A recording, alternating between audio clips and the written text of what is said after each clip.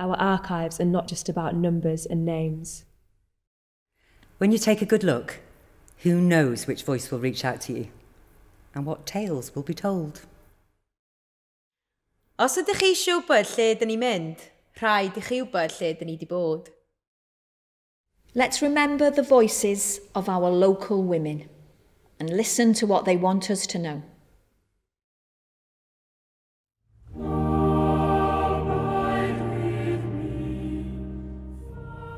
I am mouthing the words. I have no voice to give. I keep my eyes down and try to control the shaking of my hands. Around me, there is a swell of voices, both frail and bold, punching the air with song.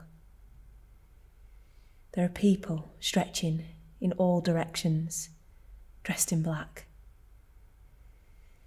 We look like a murder of crows, gathered on a newly ploughed field. I can see the bandstand clearly from where I'm sitting. I was lucky to get a seat. There are many of the widows standing. On the bandstand, I can see a man of God, sleeves as white as snow, book in hand, while behind the brass band, with their rosy-cheeked faces, keep the tune in time. I look down at the order of service in my hand. Wrexham Parish Church, then a line. Memorial service. Then underneath, the words underlined, for those who lost their lives as a result of the explosion of Gresffordd Colliery, 22nd of September, 1934. It's a Sunday. Convenient, really.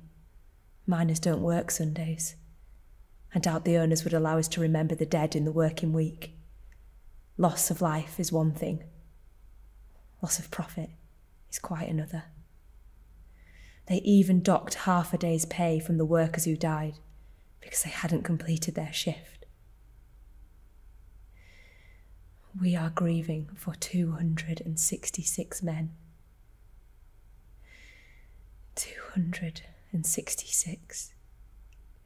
And yes, they were men, but they were also husbands and fathers, brothers and uncles, friends and cousins. Each one had a name. Each one had a family. I think about how they died on my darker days. Some would have been buried alive. Others would have choked on gas. Some of them would have been burned, and others would have been blasted apart in the explosions.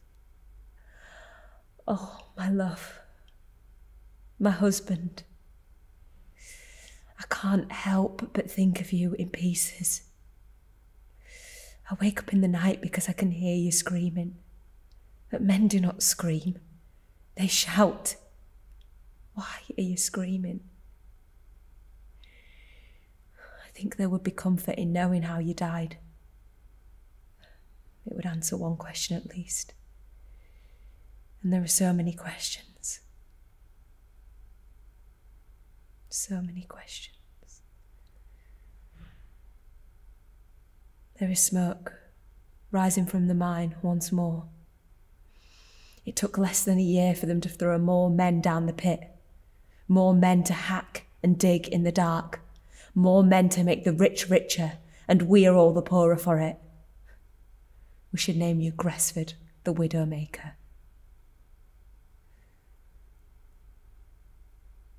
Can you hear them, Joseph? Can you hear the hymn in the darkness? Do the voices soften through the mud, through the rock, through the coal? I hope the hymn is as soft as a lullaby, as it reaches your ears and sings you to sleep. I can see you, curled up like a baby, wrapped in soft blankets weaved from coal dust and angel wings.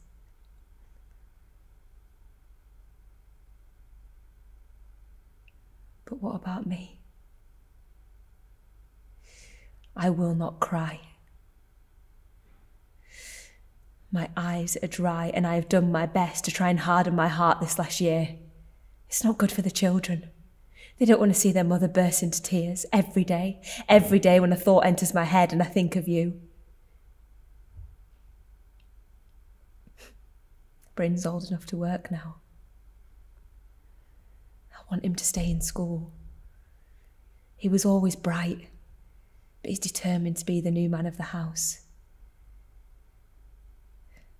I told him the only work around here would be going down and working the mine. He agreed and said, "Don't worry, Ma'am, I'll be fine." Will he be? Or is he going to follow in your footsteps in more ways than one? What choice does he have? He wants to be independent. He wants his own family, his own children. And who can blame him? Besides, there may be a miracle. Who knows? Perhaps he will hear the screaming in the dark, pull aside a boulder, and there you will be, his dad, alive and well.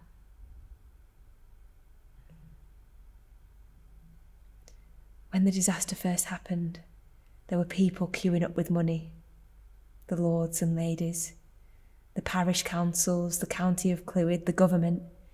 Even the Girl Scouts, I heard, had offered to adopt a family with parcels of provisions.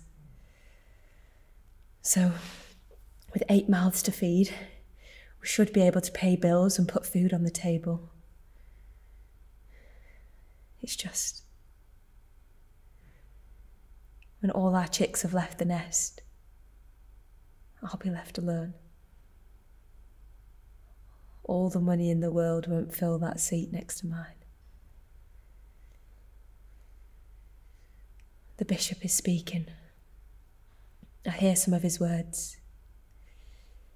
I could wish that the criticism so readily directed towards the miners, when he applies for a better reward for his labours, were tempered with the equal readiness to appreciate the dangerous nature of his occupation. I smile and find myself nodding. This man knows his way around words. He knows how to use them to give a firm 2 fingers up at the establishment. I like you, Bishop. I suddenly remember the words I heard in a psalm at chapel. Though I walk through the shadow of the valley of death, I will fear no evil. Who would have thought that the valley of death was below our feet at Gresffordd Colliery? Oh, my husband. Rest now. Let go of my hand, for I must let go of yours. Let go, my love. Let me go. They've started singing the last hymn. No more sorrow. No more weeping. No more pain. Well, it seems I still have some tears left after all.